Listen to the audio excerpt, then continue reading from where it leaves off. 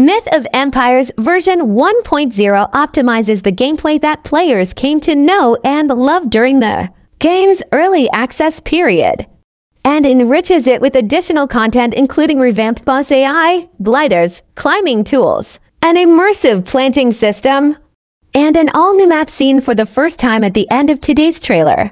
The road to Myth of Empires version 1.0 release has been a long and exciting one, says Meng Liang, producer at Angela Game and project director at Angela Games Tiankang Studio.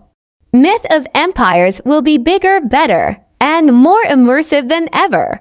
And this trailer gives players their first look at all of the cool stuff we've been working on. We can't wait for them to jump into the game and see it all for themselves this February. Myth of Empires is a multiplayer sandbox game featuring an unprecedented degree of freedom.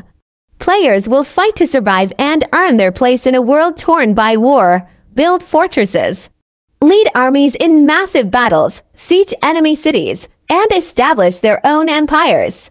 Key features available in Myth of Empires version 1.0: new ways to traverse the world, including soaring gliders, climbing tools that will allow players to scale towering walls, and platform saddles that can be used for combat or simple transportation. New defensive structures and mechanical collection tools that liberate players' creativity and enable them to build ever more advanced and powerful empires.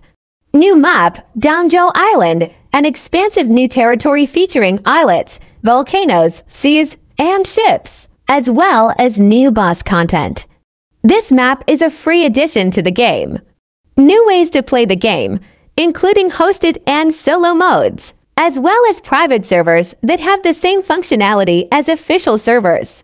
Modding support and a robust suite of modding tools, giving players more power over the world of Myth of Empires than ever before.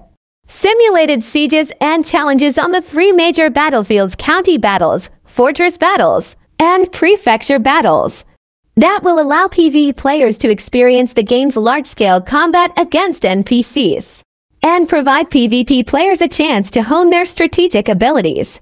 New skills to make combat even more immersive and engaging. A new planting system allowing players to grow crops wherever they like, freeing them from the tether of restricted plots. A new horse racing mode. New characters, weapons, structures, saddles, and armor cosmetics will be released with updates after version 1.0 release.